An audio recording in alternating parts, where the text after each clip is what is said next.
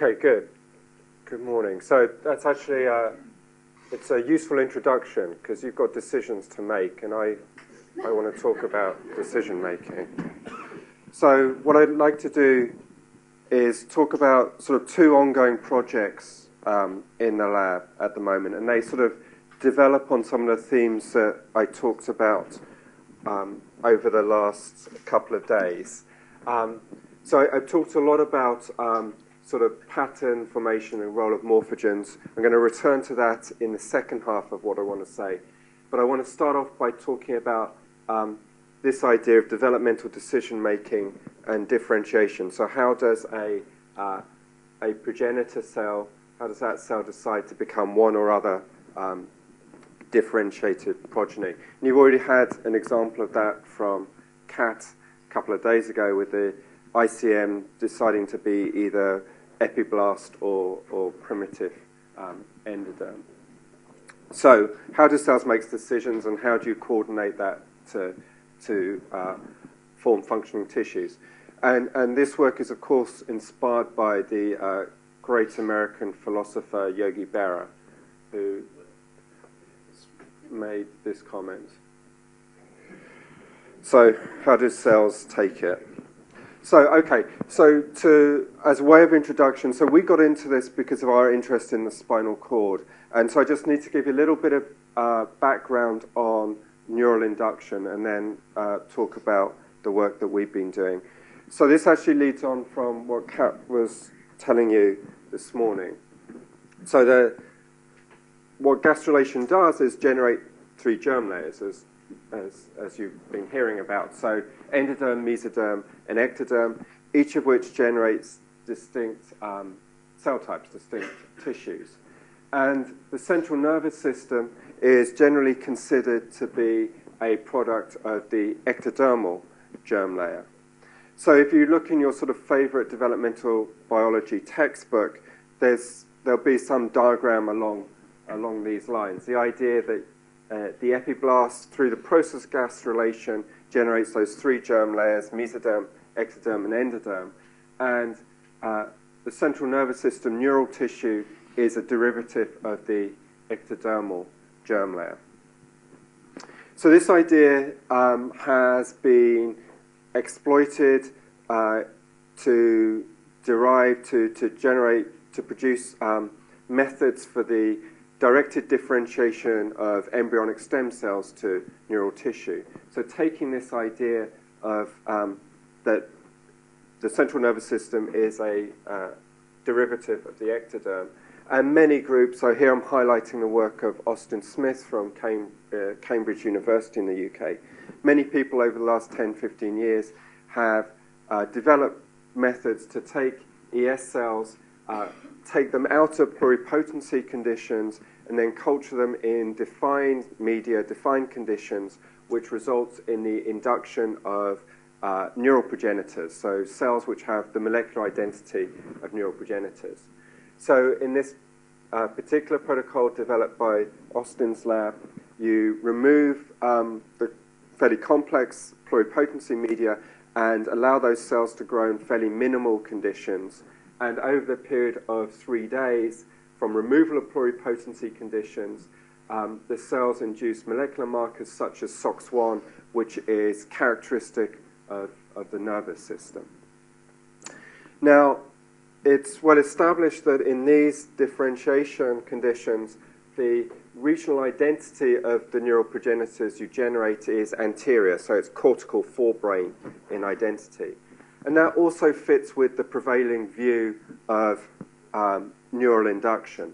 So the idea, which again goes back to the mid-20th century and well-known embryologists, well-known developmental biologists such as Peter Newcoop, is the idea that the initial neural tissue you generate in the embryo is anterior forebrain in identity, and then additional signals result in a posteriorization of portions of that tissue to generate the rest of the nervous system. And this mechanism is commonly termed, after Peter Newcoop's work, as the activation transformation hypothesis. The idea that if initially you activate a neural identity, and then you transform that neural identity to particular regions of the nervous system. And signals which can perform this transformation, this posteriorization, have been identified. And a common one, which is often used in vitro differentiations, is retinoic acid. So retinoic acid being produced by the body is proposed to posteriorize the anterior forebrain neural tissue to more posterior identities. So again, this has been exploited in those in vitro differentiation protocols. And indeed, this does work. So this is some work from Mina Guti when she was in my lab developing this. So we took Austin Smith's protocol, which involves letting the cells differentiate for 3 days, and then we can either let them continue to differentiate or add retinoic acid. So if we assay them at 5 days in the absence of retinoic acid, and we look at markers that allow us to identify different regions of the nervous system, in the absence of retinoic acid, they express things like OTX2 and a bunch of other genes which are normally seen in the most anterior portion of the central nervous system. If she added retinoic acid at day 3, this transformation signal, this posteriorizing signal, assay at day 5, then retinoic acid will inhibit those anterior markers. And instead we'll get more posterior markers, so markers such as the ephrins, HOXB2, HOXB1, which are characteristic of more posterior regions of the nervous system, specifically characteristic of the midbrain and hindbrain. However, what we found frustrating, because we're interested in the spinal cord, is that we were never able to generate cells with the molecular characteristics of the spinal cord. So if we look at particularly the posterior HOX genes, which are characteristic of the trunk and more posterior regions, then we never saw retinoic acid being able to induce those molecular markers in this protocol. So it's frustrating for us because we're interested in the spinal cord. Also, the spinal cord is quite a lot of the central nervous system, so we really wanted to understand what was going on here. Do we see, James, any evidence of dependency of which cell type you got from the laboratory? Right? Does retinoic acid make a gradient? So yeah, so that was the idea here of adding, so this is actually from no to 100 nanomolar. I don't remember exactly the concentrations we've used here. So that's exactly the idea. That looks really best. Right, you either get one type or the other. You don't right, and we haven't, and we haven't looked into this in great detail. And the reasons for this is I will just about to explain. Okay, so the fact that we're not generating the most posterior spinal regions of the nervous system made us wonder, made us think more carefully about the activation transformation hypothesis. So this is well established, this is the prevailing view in the field, but of course it's a simplification. And it's sort of known to be a simplification, but has largely been overlooked, I think. And in fact, this has been known, this idea of a single origin of the nervous system has been known to be a simplification for more than a century. So in fact, the first reference I found to this goes back to the late 19th century, and the Swiss embryologist Albert von Koelliker. So in this period of developmental biology, there was still sort of mid to late 19th century, there was much debate about whether the germ layer hypothesis was valid. And Koelliker was one of the embryologists arguing against the idea of a germ layer hypothesis. And one of his arguments is actually laid out in this paragraph referring to this figure, which is in his sort of collected works, this book of his collected works. So I'm afraid it's in 19th century German, but this is my attempt at translating that. And he's referring to this figure here, which is a beautiful hand-drawn diagram of the posterior region, the tail bud region of an embryo. And he says, quite strikingly, he says, in a sense, a part of the nervous system is derived from the mesoderm. The spinal cord away from after it's been created, is a closed tube away from the posterior end, but it merges with the somites and notochord and ectoderm at the posterior end in a cell mass which is primarily of the middle germinal layer. So here he's making an argument that the spinal cord is actually a product of the mesoderm, not of the ectoderm. So this really contradicts this currently prevailing view. So that was back in the late 1800s.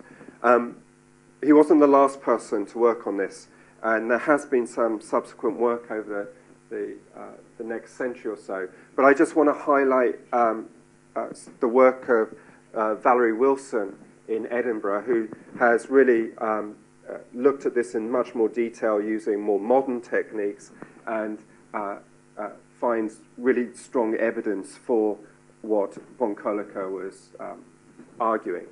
So in a series of papers in the early 2000s, she's demonstrated so by doing transplantation, so taking little regions of the tail bud from GFP-expressing embryos, transplanting them into non-marked embryos, and then looking at the progeny, looking where the GFP cells end up.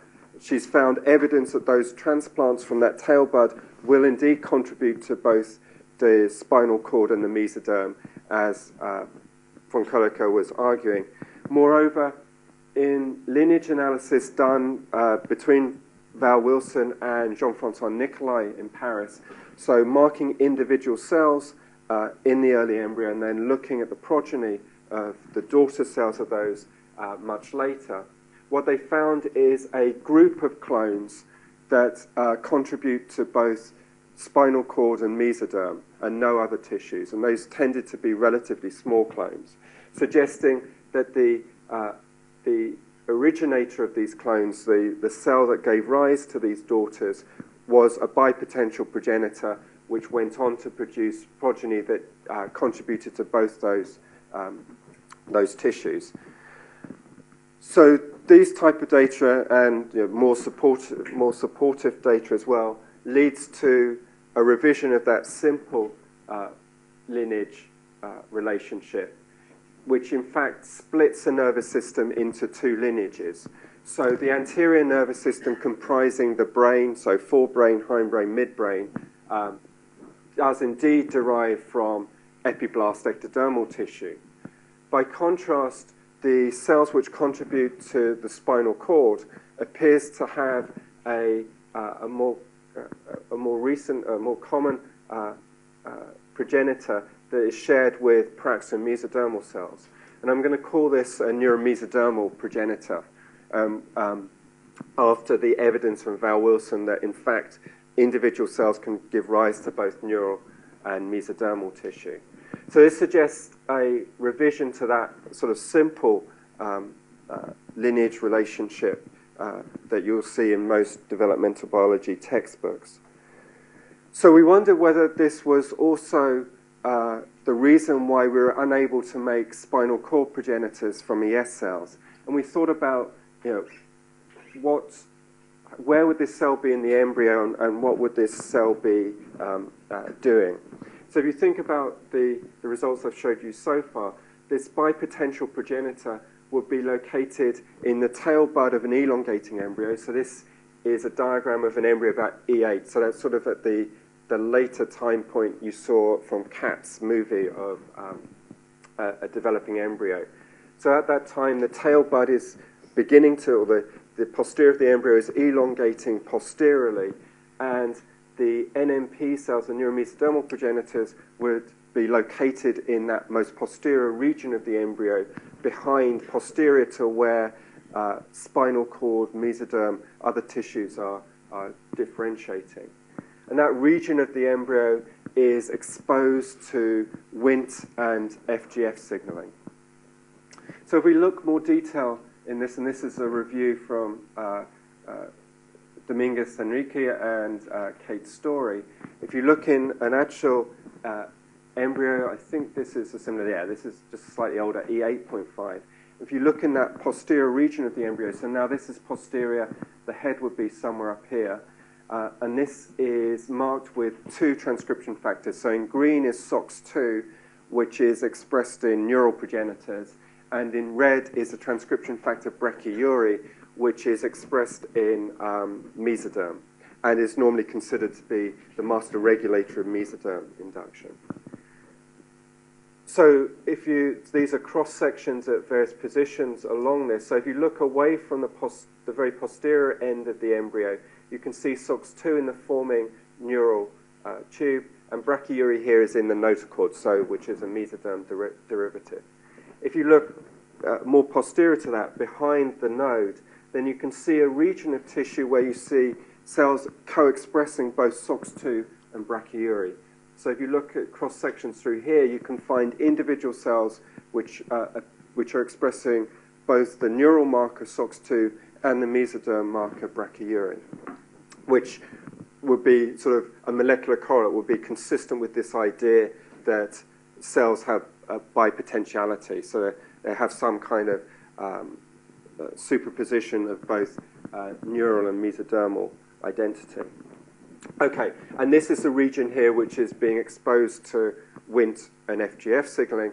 And crucially, those cells are exposed to Wnt and FGF signaling before they've entered into either neural or mesodermal tissue. So Mina wanted to ask whether we could exploit that. If we mimic that in vitro, could we actually generate neuromesodermal progenitors and then spinal cord? So that seeing what was going on in the embryo then allowed us to tweak, to change what we were doing in the in vitro differentiation. So in the normal differentiation, neural differentiation, you release cells from pluripotency conditions and allow them to differentiate for 3 days. And it's that 3-day time point when neural markers begin to be expressed.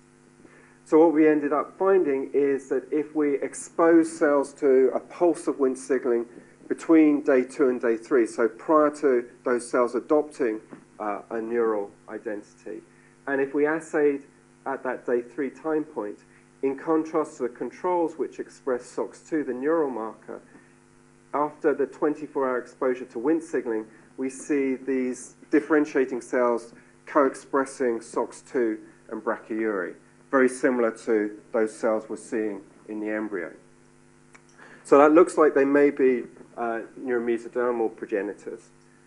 If we allow those cells to then differentiate further in vitro, so we remove Wnt signaling at day 3 and then allow those cells to differentiate for 2 additional days, either in the presence of retinoic acid or in the absence of retinoic acid, in fact. Brachyury isn't maintained, so brachyury is transiently expressed and then downregulated. However, SOX2 is consolidated, and then if we look at the progeny of those cells, with a range of molecular markers, we find evidence of differentiation into neural tissue and indeed into neurons. And when we look at regional identity, we find molecular markers characteristic of the spinal cord. So, for example, HOXC9 is expressed in the trunk, the thoracic region, so between forelimb and hind limbs. And you can see many of those progenitors expressing HOXC9 in those conditions. So that's consistent with this idea then. So if we take ES cells and allow them, pulse them briefly with Wnt signaling, then allow them to differentiate into neural cells, they become spinal cord regional identity. So are they really going through this bipotential state? So can we also direct them to become mesodermal? All progenitors is bipotent in nature, means bipotent. Sorry? All progenitors study is bipotent in nature, bipotent. Is all progenitors are all of these progenitor cells bipotential cells? Is they differentiate to give 2 cells? Not necessarily 2 cells. It could be.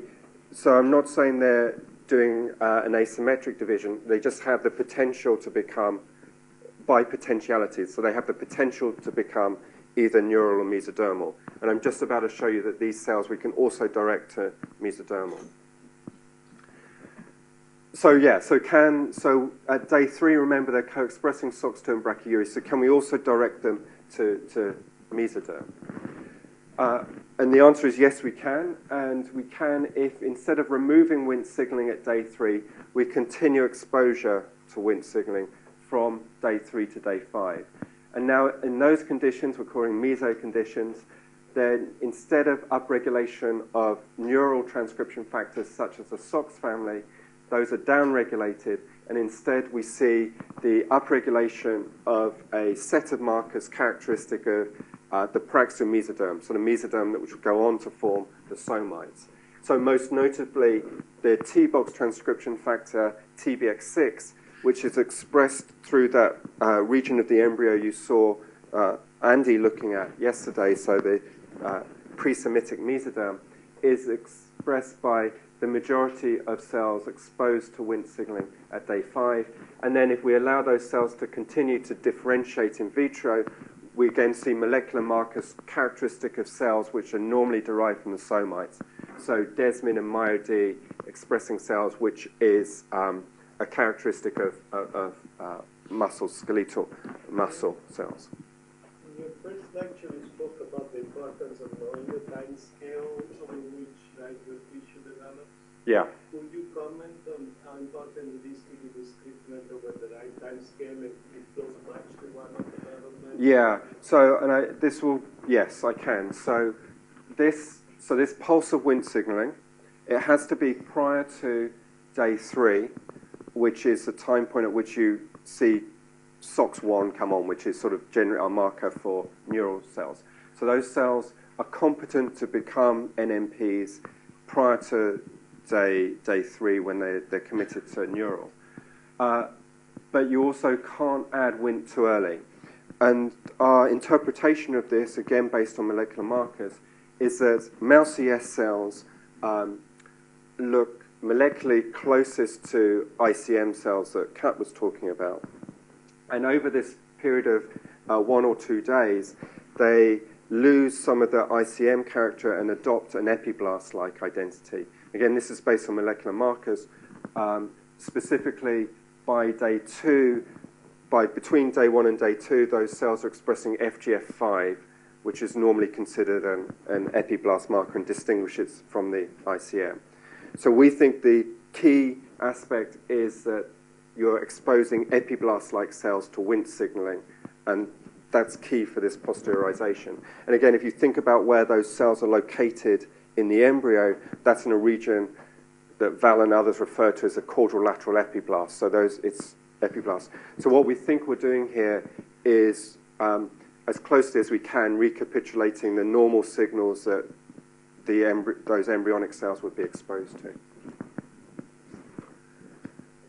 Okay, and then finally, we can also transplant these cells. So at day 3, we can transplant them back into, so this is mouse ES cells, back into chick embryos, and they will contribute to both spinal cord and somites. So that's consistent with this idea then. So we can, in vitro now, recapitulate the aspects of the development of the spinal cord, convert ES cells to neuromesodermal progenitors, which we can then direct either to mesoderm or to spinal cord progenitors. So far I've just talked about mouse ES cells. We can use the same principles, and this is being done in collaboration with Ernesto Staccaridis in Val Wilson's lab.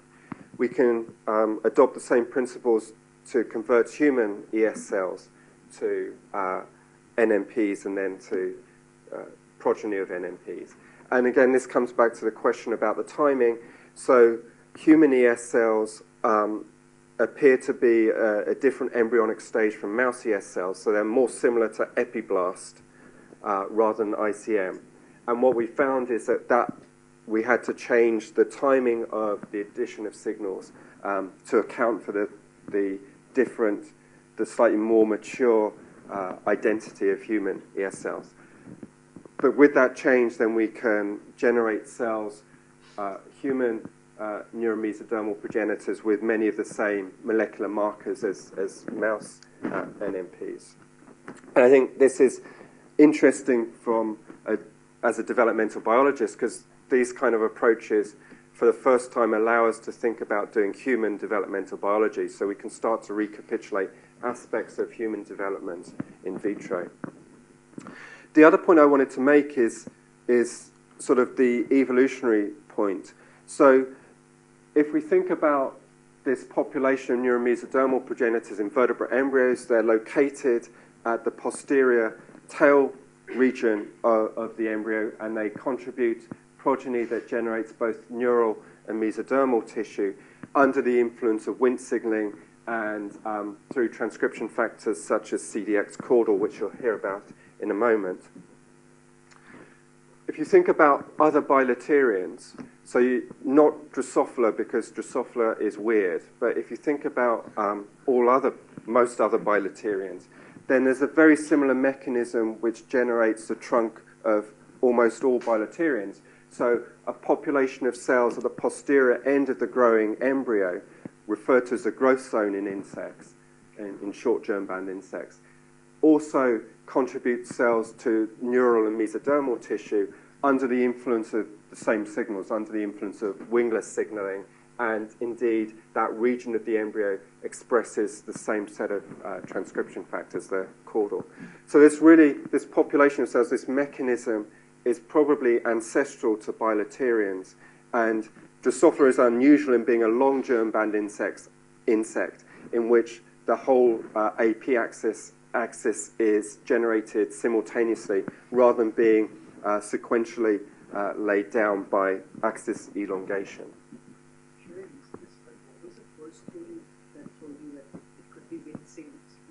So Wnt signaling, wingless signaling is well established as a posteriorizing factor. So the history of molecular embryology identified wingless. And I should say this is a nice review from David Kimmelman on this, talking about Wnt signaling and posteriorization.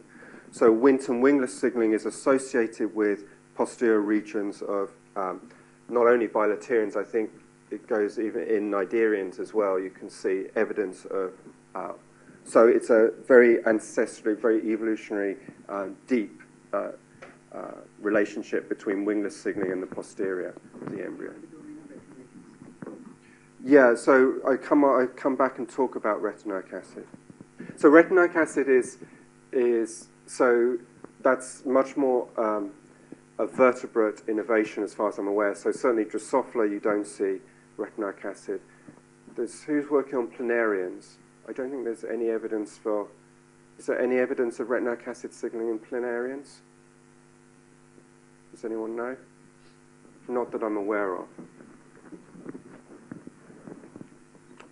Okay, so where have we got to? So we can return back to this decision-making question, right? So we've now managed to establish an in vitro system where we can generate a bipotential cell type, which we can direct into either the two progeny, either into spinal cord or mesodermal cell types.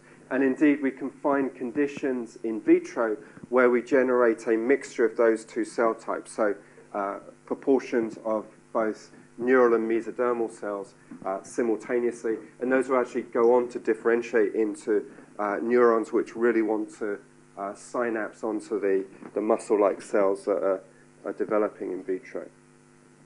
So we thought this was a good system to try and ask, what is the underlying mechanism that allows cells to decide between two alternative fates? And we've taken several approaches to this. So the one I want to talk about today starts with some analysis of single-cell transcriptome data from these.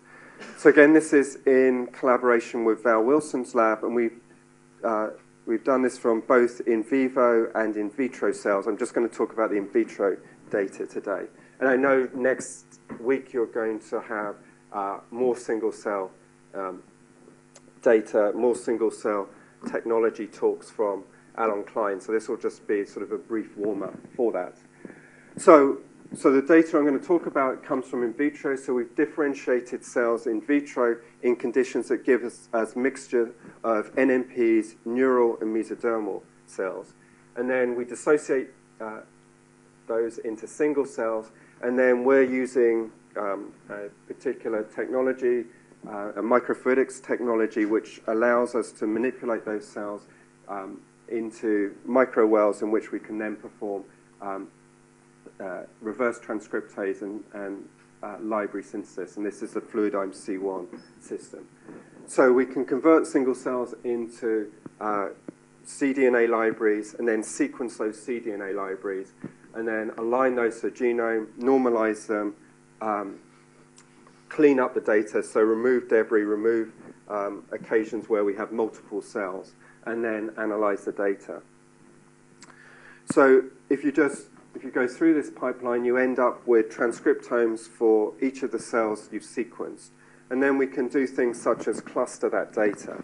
So here we're looking, so each column represents a single cell, and each of the rows represents a particular gene.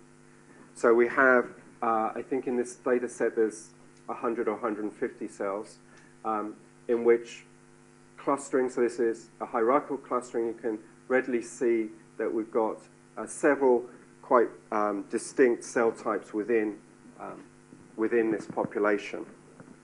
And indeed, if we look at the gene expression signature for each of those cells, we can begin to identify what those cell types are. So for example, I know that this pink cluster represents neural progenitors within the population because we can look at the transcriptome and see the expression of neural genes. Okay, so from the transcriptome data, we can recover the identity of individual cells. But what we really wanted to do is ask whether we could reconstruct differentiation pathways, so the trajectories that take you from NMP to either neural or mesodermal cells. So to do that, we've adapted some graph theory approaches that have started to be commonly used in this field. And this is based on Cole Trapnell's work from a couple of years ago. And let me give you intuition here. So each of those cells is now represented by its transcriptome. So you can think of that as a very long vector of gene expression levels. So what we want to do is, so each of those cells is then a point in high dimensional space, each of those dimensions being a gene. And so the idea is that the differentiation route would be, or you would link cells to their nearest neighbors in that high dimensional space. So if you're close in high dimensional space, you're related to one another. And then what you want to do is find trajectories, so minimum spanning trees from that very high dimensional graph, with the idea that that minimum spanning tree, those minimum spanning trees would represent average differentiation routes through that gene expression space. How was that? Did that make sense? So I do the phylogeny without having temporal information. Like there's no temporal information. There doesn't have to be any temporal information at all. You're just assuming there's asynchrony within the population. So you're recovering cells which just happen to be close to each other in that temporal dimension, and you're trying to recover that those relationships.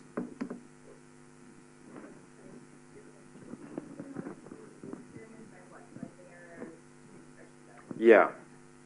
Yes. So let's try. Okay. So the idea is what we want to do. So each of these points represents a cell, and they're connected by because they're close to each other in that high dimensional space, and then this has been projected down into 2 dimensions. So let's try again. So here's the actual pipeline that Julian in the lab developed. So we have the transcriptomes of all of those cells. So what he does first is just to pick genes which have high variance. So we're not interested in genes which are constant across all of those cells. We're just taking the most dispersed genes with the idea that that would give us information about the differences during differentiation. And then we're measuring, he's measuring the distance between each pair of cells with a Euclidean distance based on the dispersed set of genes we're looking at. So then we have a matrix with Euclidean distance, pairwise Euclidean distance, in which we want to reconstruct a graph from that. So one of the problems, of course, when you think about this in high-dimensional space particularly, and the technical noise which comes from, inevitably from single-cell transcriptome, is that it could be very sensitive to noise.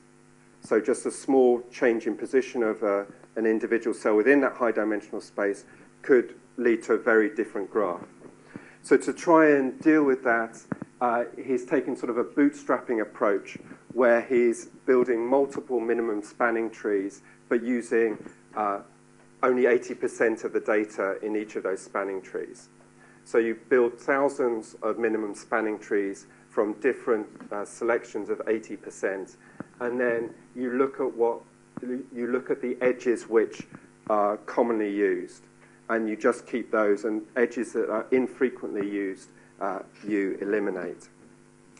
So from that you end up with a graph of connected cells, and you can see minimum spanning trees through that space. Yeah.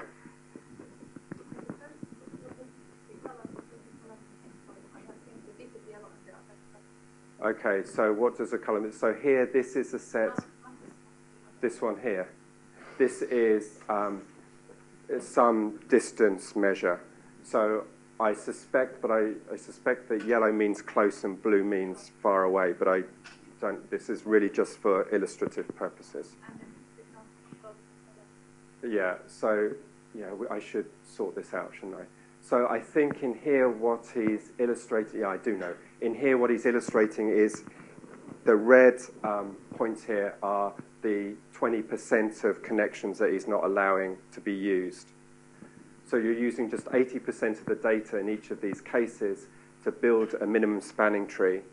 And then each of the minimum spanning trees that you've generated, you compress all of those matrices into one matrix, and you just keep the edges which are used in many of the spanning trees. So it's a bootstrapping way of trying to deal with sensitivity to noise. Sorry? So it's the connectivity, it's a minimum spanning tree. So what we're trying to do is to make a connected graph with the minimum number of edges. So, or the minimum length of edges.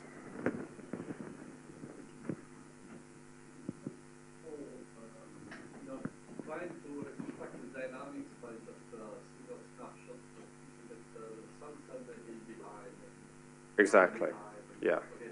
So somehow you might assume that the full cells can take this, right? Well, what we actually want to do is so what we're assuming is that within this differentiation you have cells at every position along this differentiation. So both cells which are still in an NMP-like state, as well as cells which are going towards mesoderm or going towards neural. So there is no other fate for the cell. This is what we are assuming. Yeah, and again, we can look at the overall transcriptome of each of the cells, and determine how many large clusters there are and whether there are outliers within the population. You also observe cells which are before Yes, yes. In fact, you'll see that when I show you actually. Okay, so when we've done that, right, so we've started off with this population of single cells, and then this is the graph we end up with. And again, I've colored, so each of these points represents a cell, and this graph is based on that minimum spanning tree reconstruction. And I've colored these cells on the basis of the clustering here. So what you can see is that the clusters are close together in this graph, so that makes sense, right? That's what we want to achieve. In addition, what you can see is that there's obviously sort of two kind of branches to this graph, and I've already labeled the different populations here, and I can label them because each of these cells, we know the transcriptome, and we can look at the gene expression in each of those cells, and based on the markers we were familiar with, we can identify those populations. So, for example, so just in more detail then, if we look at the expression of this set of transcription factors, so remember that SOX2 is expressed in NMPs and in neural cells. Brachyury is expressed in NMPs and mesodermal cells. So you can see this population of cells here is co-expressing both SOX2 and brachyury. Along this branch here, you see decreasing levels of SOX2, but brachyury is maintained, and you see the upregulation of TBX6, and TBX6 is that marker for paraxial mesoderm. By contrast, if we look along this branch here, you see a downregulation of brachyury, an upregulation of SOX1, and SOX1 is a marker for neural progenitors. So that suggests that this, this graph technique has appeared to reconstruct the trajectories from NMP to neural and mesodermal. And now, since we have the complete transcriptomes of each of those cells, we can look at the average changes in gene expression along each of those routes. Does that make sense? So, okay, if we do that then, so we're just looking from, so if we go from NMP to neural, we're looking at the average level of expression of genes from NMP to neural along that trajectory. So if we look at a broader range of genes here, so in the NMPs we see brachyury and SOX2 expression, also another transcription factor known to be expressed in NMPs, NKX1.2, and they're called all the CDX family of transcription factors. And then as you differentiate towards neural, you see the upregulation of things like SOX1, Iroquois 362, downregulation of brachyury, and the CDX family members. By contrast, if we look along this trajectory from NMP to mesoderm, again, we're starting in the same position, so we see brachyury, SOX2 co-expression. As we move towards mesodermal cells, we see the downregulation of SOX2 and upregulation of things like TBX6 and mesogenin, again, characteristic of the mesoderm. So from the single-cell transcriptome data, we can begin to infer these differentiation trajectories, which also suggest regulatory relationships. So, so it's quite noticeable that you're beginning to see anti-correlation between some of these transcription factors. So we wanted to ask whether we could use these data to go one step further and reconstruct the transcriptional network which produces this bifurcation, produces this decision. But to do that, we wanted to not only use this correlative data, but to perform perturbations to really test the potential genetic interactions. I want to use the next couple of slides to highlight why I think performing this in ES cells, directed differentiation of ES cells, has certain advantages, advantages over doing this in whole embryos. And first of all, to illustrate that, I'm going to take the example of the CDX family of transcription factors. So there are 3 CDX transcription factors in mammals. They're all expressed, as you saw, in the posterior of the embryo in NMPs, and they've been implicated in the generation of the trunk of the embryo. But this is quite technically challenging work to do. First of all, there's 3 genes which you have to knock all 3 of them out of mouse embryos, and Jacqueline Deschamps has done this. But then the problem is, so you knock out the 3 CDX genes, and you end up with a truncated embryo. So the embryo forms the first 5 or 6 somites, and then there's no more tissue. So that clearly says that CDX is required for axis elongation for the generation of mesoderm and spinal cord. But because you've got no tissue, it doesn't give you much more insight into the molecular mechanism. So the advantage of ES cells and differentiating ES cells in vitro is that you're not reliant on the rest of the embryo in order to analyze what their function is. So we've done this with the CDX genes. So we can make ES cells using CRISPR that lack all 3 CDX genes, and then use those in vitro differentiation protocols to convert those CDX null cells into either neural or mesodermal cell types. So here, what I'm showing is either wild type or CDX null ES cells differentiated using the mesodermal differentiation protocol, and then assayed for neural markers. So because we're differentiating to mesodermal tissue, wild-type cells don't generate neural, so not expressing neural markers. By contrast, however, in the absence of CDX, these cells now adopt a neural identity. So that suggests that CDX proteins, the CDX genes, are required for mesodermal induction. So not only are they required to maintain axis elongation, but they're actually, in addition, required for the specification of mesodermal tissue. The other thing that you can do in vitro is much more easily than you can do in vivo is manipulate the extrinsic signaling conditions. So I've emphasized the idea that Wnt and FGF is required for the induction of NMPs.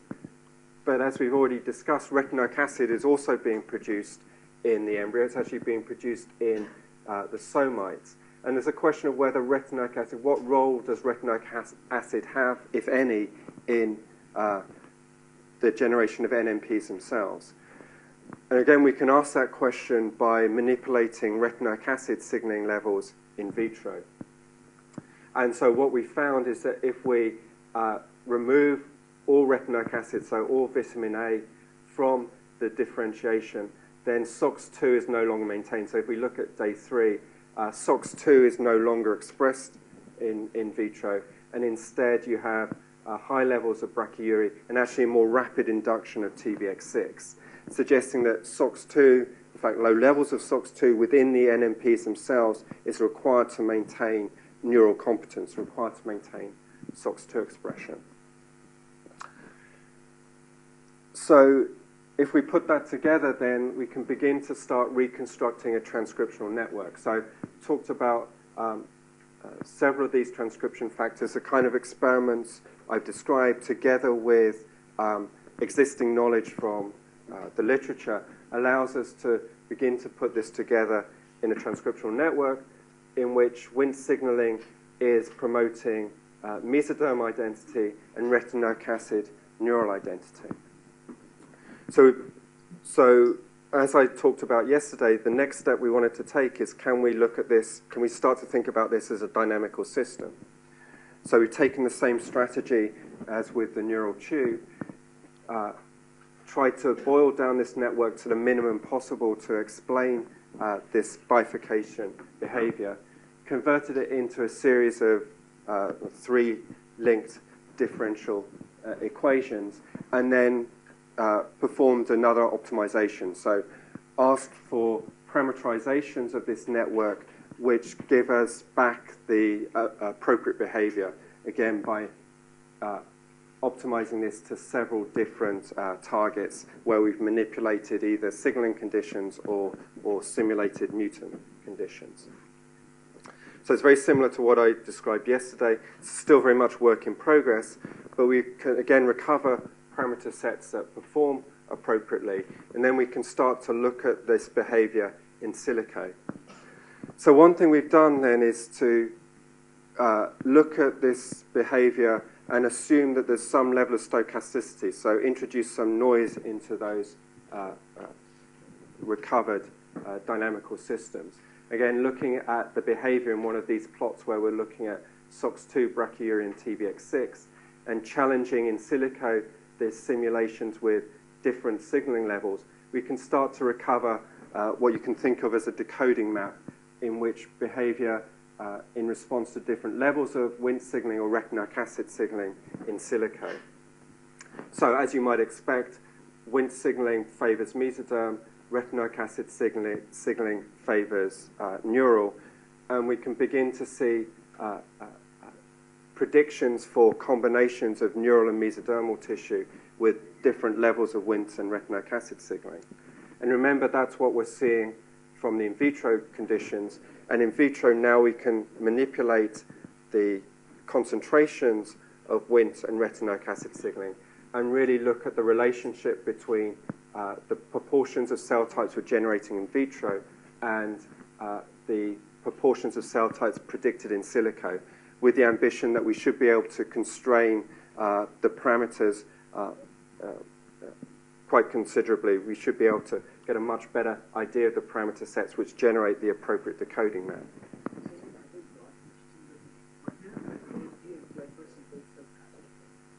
So save that question for Alon Klein next week. So he's really an expert in that, so he'll be able to, and I'm sure he will go into some detail about that.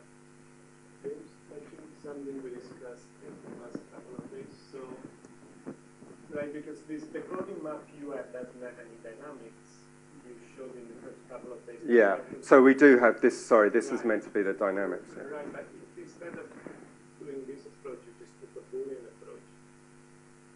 Is dynamics important? I mean, I guess that's another way to put it. Is dynamics important to make these state maps? Or you could have got just simpler by Boolean exercise? I'm not sure I can answer that without thinking about it more. But you haven't tried, I guess. No, no. I mean, so part of the reason for this is that our actual, well, first of all, we like, it's nice using continuous functions because there's a lot of theory in continuous, yeah. But also, the optimization, actually, we're looking, part of the optimization is for levels of so for example, we know, so SOX2 levels are lower in the NMP condition than they are at the start condition. So that was part of what we were optimizing too. Yeah. The one trajectory of the dynamic system, does it happen without, within one cell cycle, or the idea that it goes across another cell cycle? We don't know the answer to that. We tend to ignore cell cycle. The cells are proliferating during this, and whether and how cell cycle influences this, we haven't looked at. But it is that if it happens over many cell cycles, there is an inheritance of the transcriptional. Yes, I mean there has to be an inheritance unless there's a mechanism specifically stopping inheritance, right? So the default assumption would be a Poisson distribution of transcription factors between daughters unless there's some mechanism to stop that. Yeah.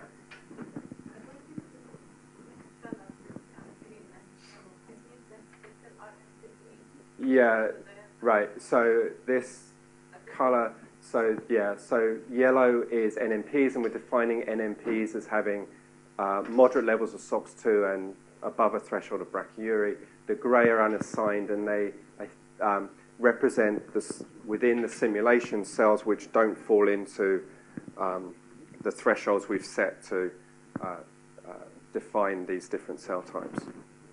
But this is very much work in progress, and this is refining the simulations on the basis of data that we can generate from these type of experiments is exactly what we need to do.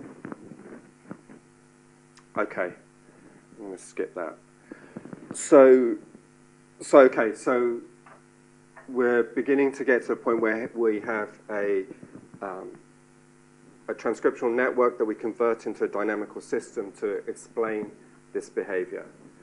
So there's one thing that I didn't mention, which I think is interesting as well. So retinoic acid is being produced by the somites, which is a mesoderm derivative, and retinoic acid is promoting neural induction. So if you think about this, then there's a regulative feedback through this, and we can sort of summarize that if we abstract it down to this kind of network. So mesoderm induction, dependent on Wnt signaling, induces TBX6. TBX6 expressing cells produce more retinoic acid. Retinoic acid is favoring neural induction. So if you produce too much mesoderm, then that will result in more retinoic acid production, which would then favor neural generation. Conversely, if your production of mesoderm decreases, you'll produce less retinoic acid, therefore produce more mesoderm. So this is actually looking at Kat's recent work as well. This sounds very similar to the mechanism generating ICM, from ICM generating epiblast and primitive endoderm. So remember that epiblast is producing FGF, and FGF is favoring primitive endoderm. So this is a very similar regulative feedback strategy to that Kat was talking about. So it provides a way of balancing the generation of two cell types. So if you think about this in the context of axis elongation, you need to be making the right proportions of neural and mesodermal tissue to have the well-regulated elaboration. So if you're producing too much of one tissue, then your axis elongation will fail. So this may be, again, a sort of a recurring theme for in these systems. So a regulative feedback that rebalances the production of cell types if they become unbalanced. Do you see evidence of plasticity here? So saying it otherwise, is it that when it's under certain conditions, they are bipotent, but then one state is favored, or there's always on one stable state, and they go there, and as we change the parameter, another stable state appears? That's never possible, but in the model or in your model, right? Yeah, so I'm pretty sure we would be able to find that in the model. What I'd like to do is get a more constrained parameter set first, which we feel is better representing the data.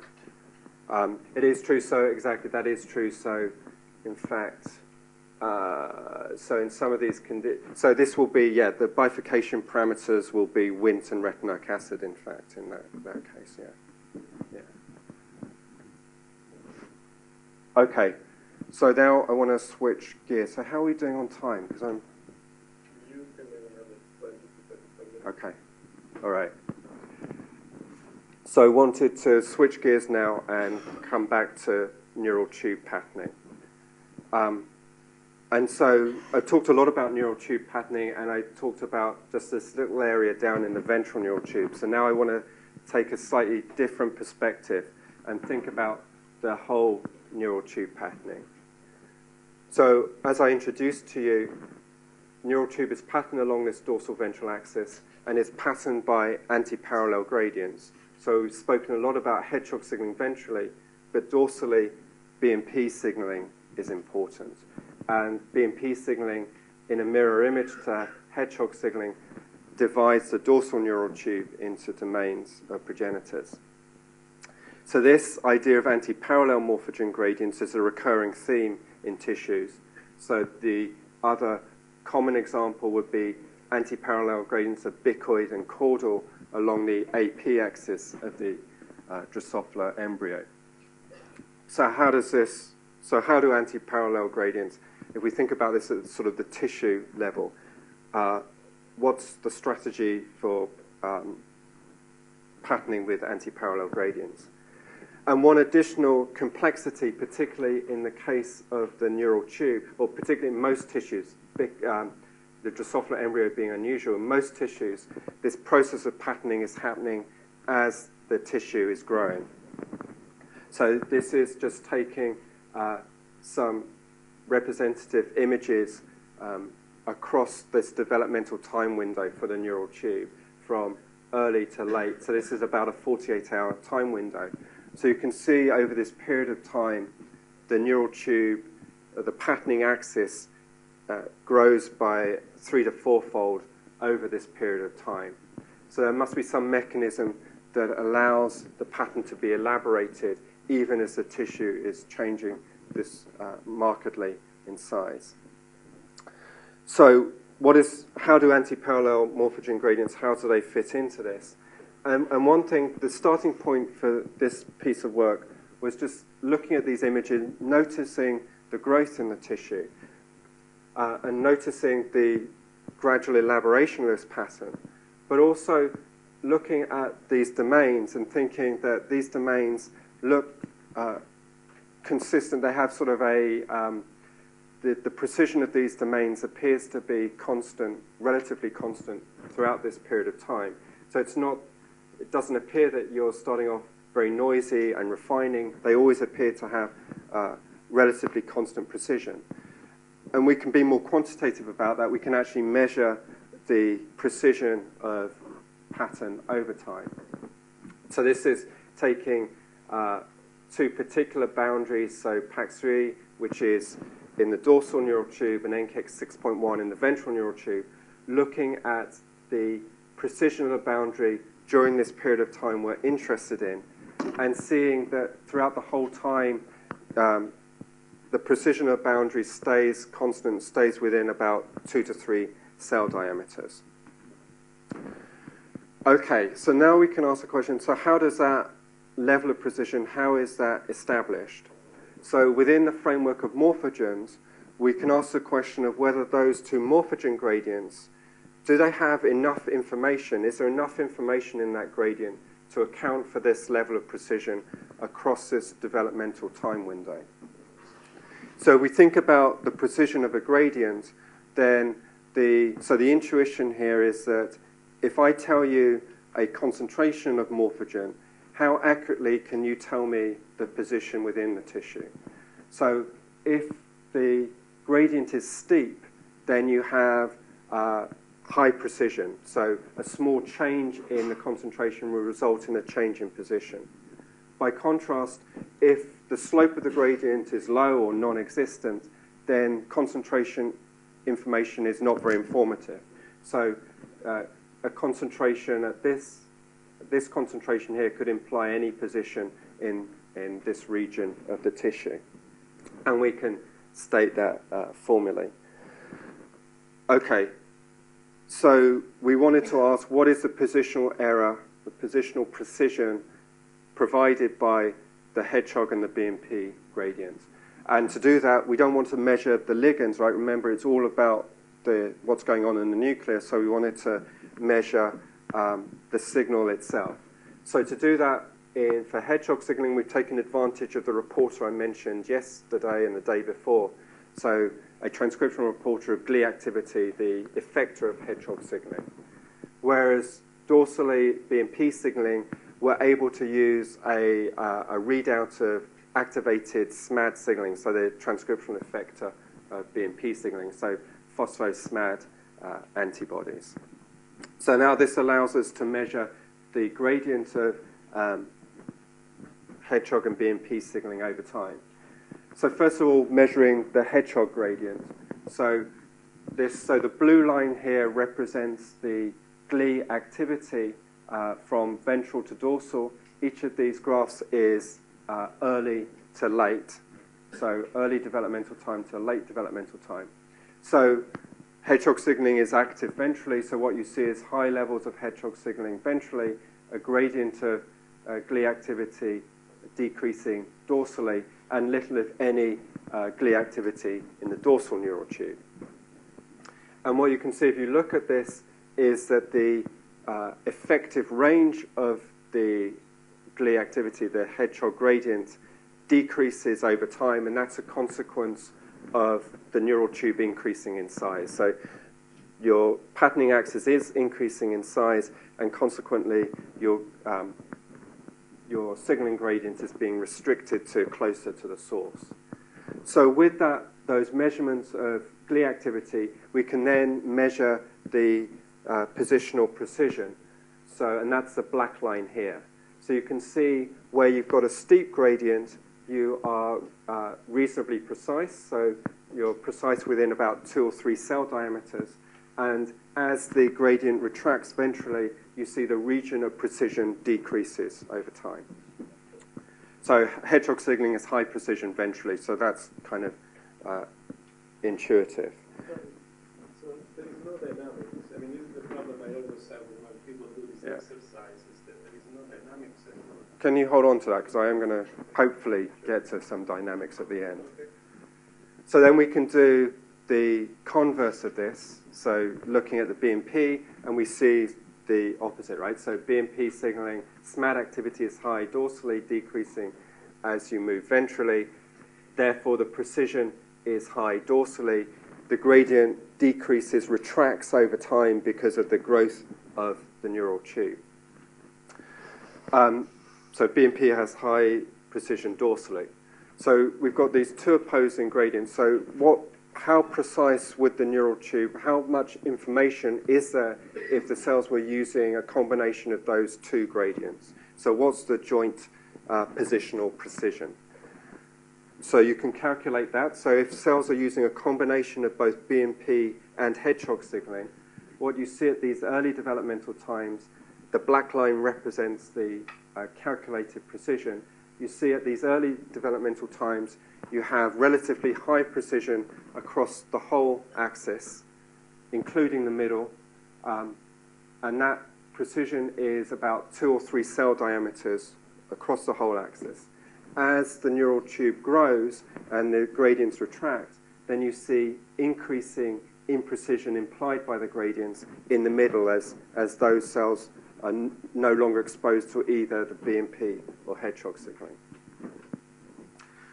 Okay, so that makes some predictions or implies several things. So if we hypothesize that the gradients are providing the necessary precision to explain the sharpness of those boundaries, then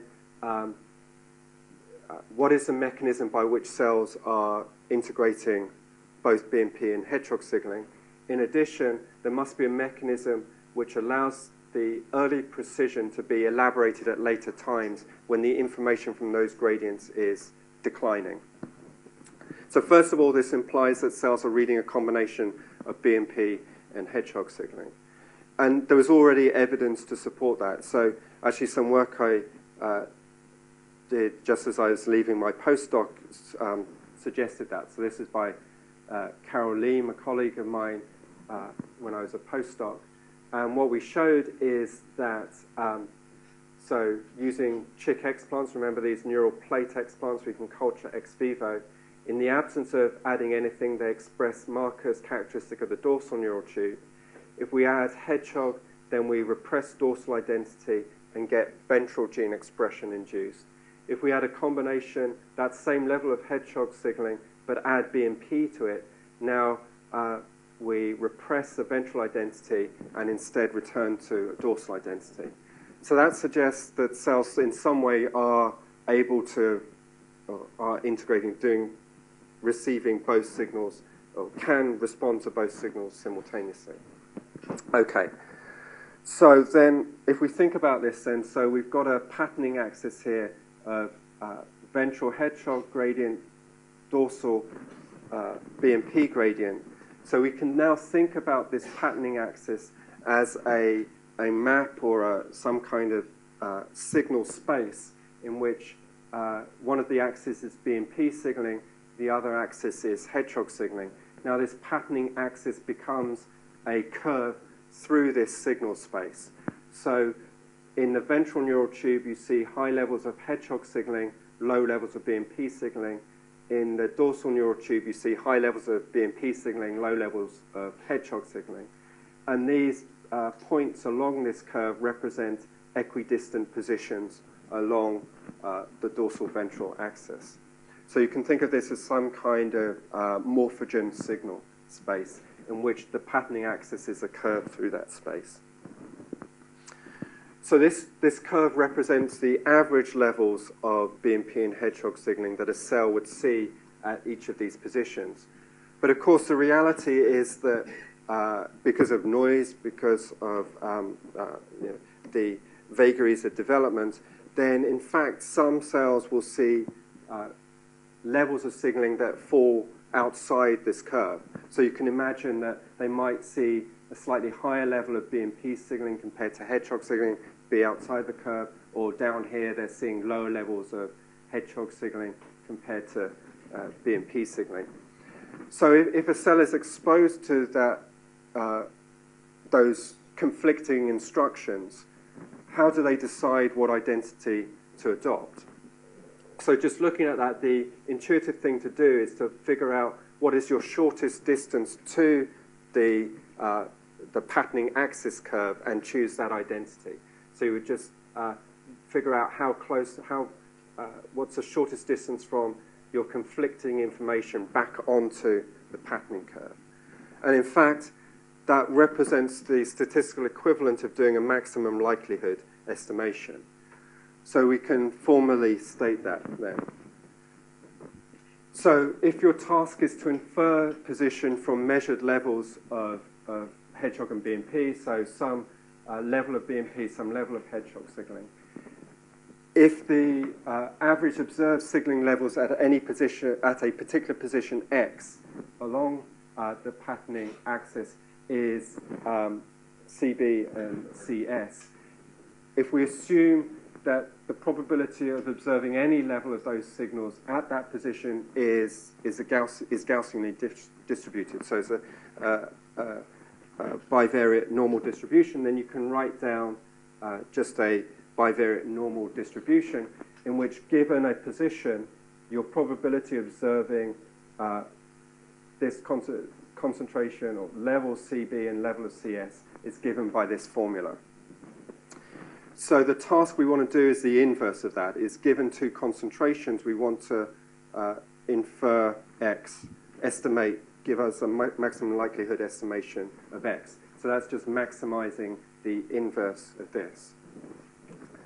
Okay, so we can calculate that given the patterning curve we've observed.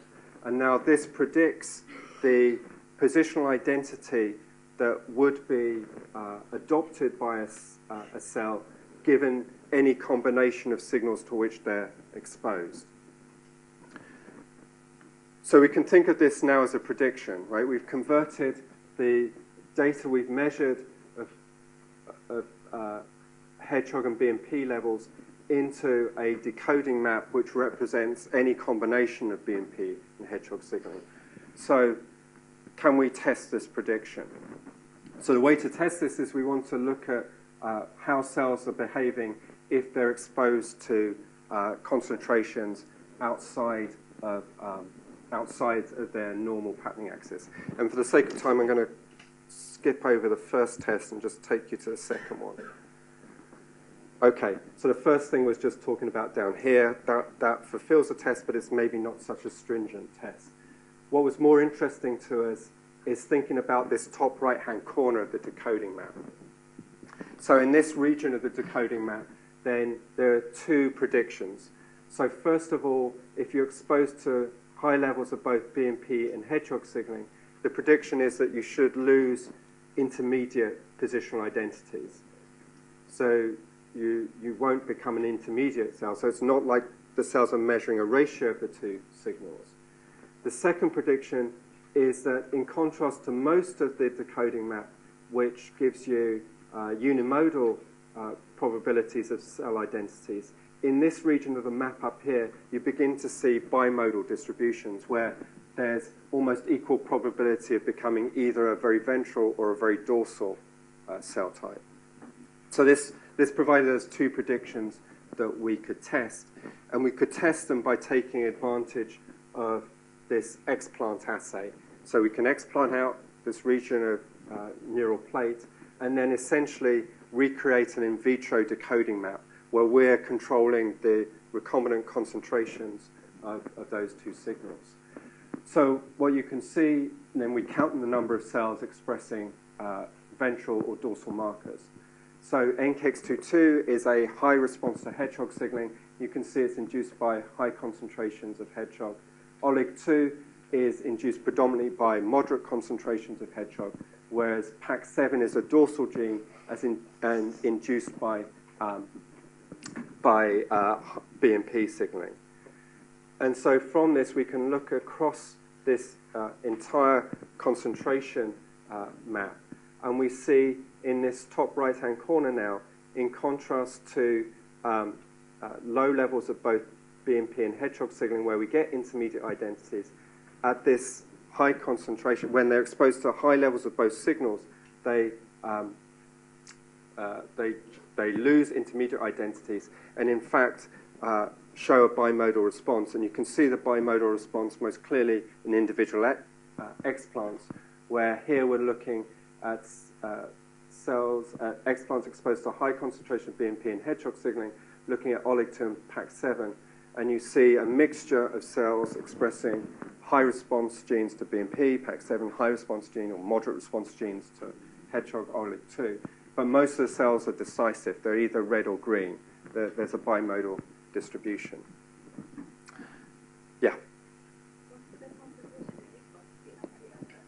Yeah, so that's in fact, so equal, so you've got to think about this in terms of biological units, I guess. I don't think we would compare absolute concentration because they're activating different signaling pathways. So if you think about the response of cells in the absence of the other signal, I guess we don't have much here on the BMP, but we've titrated the concentrations of hedgehog so that in the absence of BMP, it's giving us that ventral graded response. And similarly with the BMP, we're seeing different levels of response. Okay, so these type of data suggest we've got a phenomenological model here, so we can convert the dorsal ventral axis into a morphogen space of BMP and hedgehog signaling, and this predicts how cells will respond to those two signals. So it's a phenomenological mechanism. We're sort of essentially saying that cells are doing the equivalent of maximum likelihood estimation. So how do cells do statistics? I'm still struggling to reconcile these two still signal.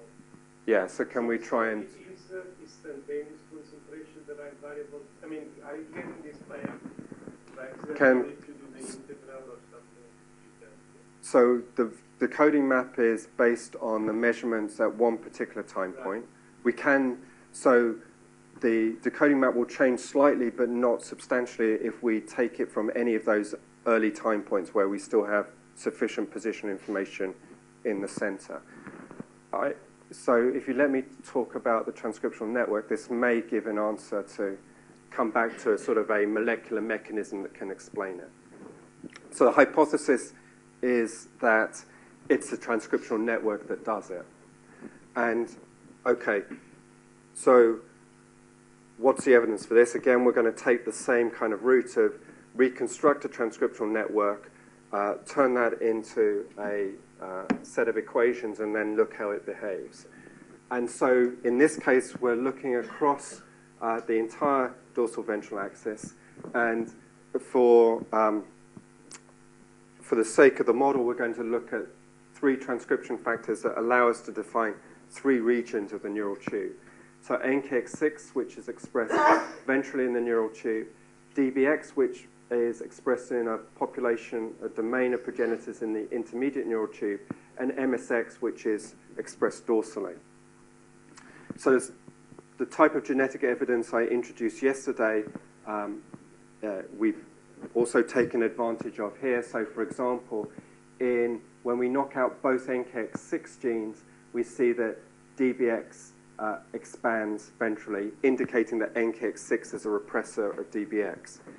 So if we take those type of data, we can reconstruct a genetic network comprising those 3 genes, which for simplicity I'm going to call ventral, intermediate, and dorsal. There's a series of cross-repressive interactions, which should be familiar to you from yesterday, between those 3 transcription factors.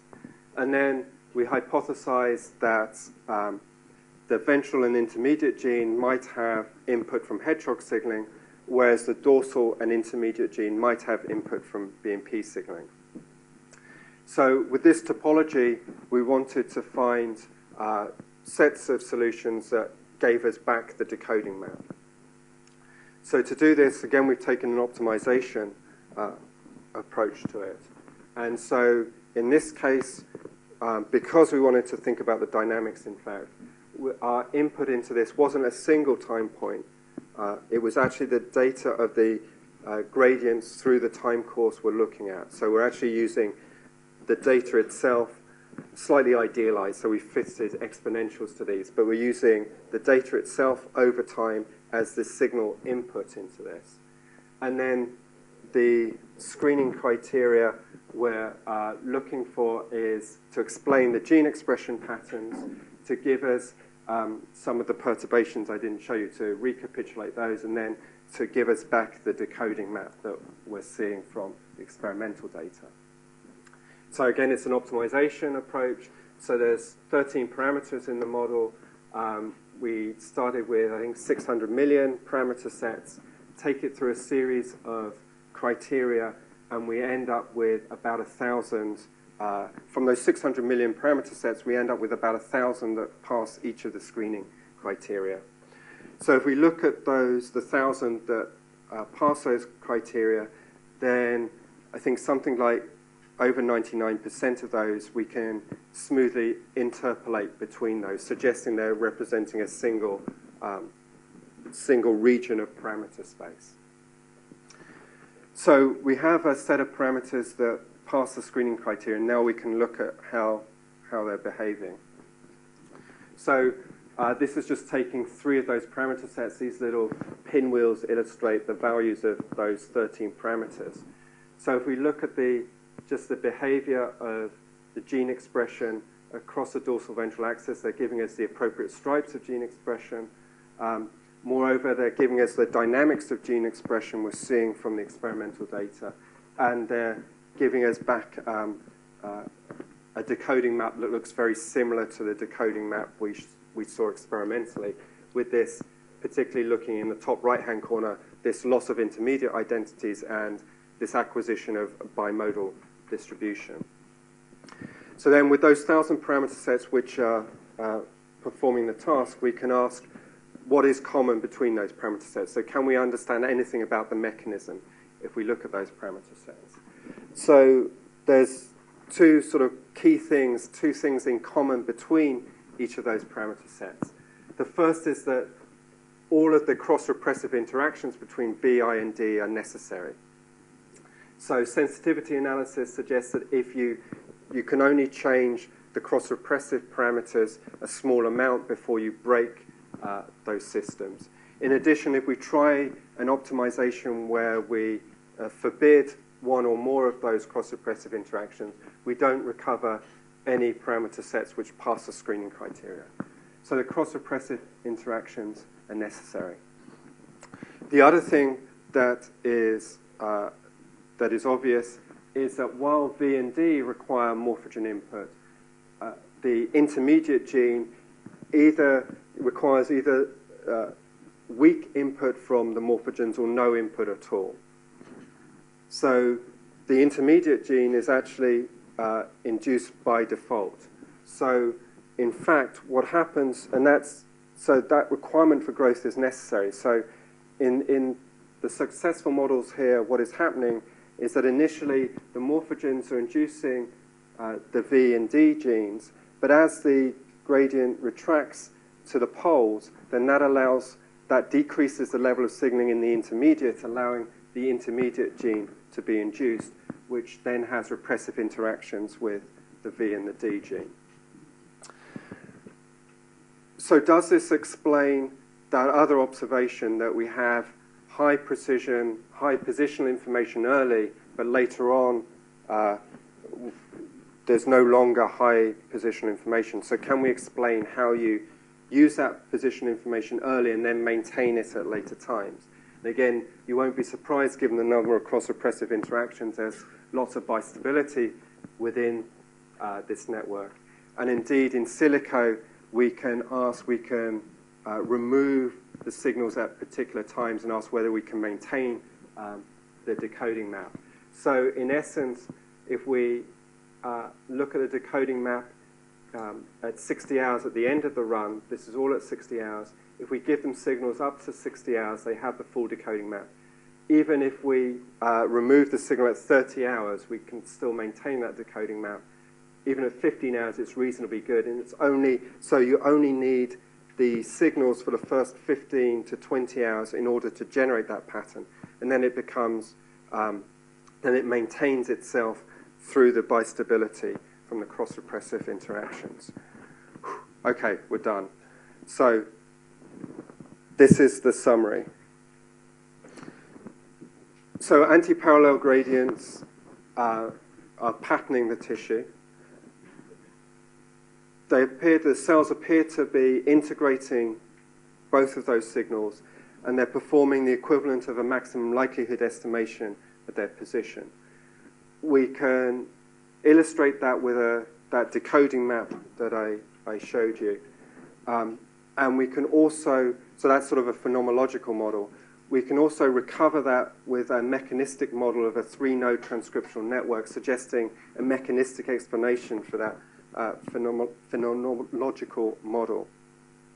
And importantly, that result separates the early gradient decoding from the later maintenance of pattern, suggesting how you can have precise patterns maintained even in growing tissues. So what that's suggesting is this sort of two-phase mechanism for establishing pattern. So an initial period of time where anti-parallel gradients are providing position information, establishing positional identity within the neural tube. So that it's at the time when the tissue is smallest, allowing the maximum range of those two signals. Over time, that pattern is consolidated through the bistability in those toggle switches, and then is elaborated during a subsequent growth phase of the tissue. The consequence of this is that for the final scaling of the tissue you get, I mean, either you have uniform growth, and that's the way you keep it, or otherwise you're going to change the proportion.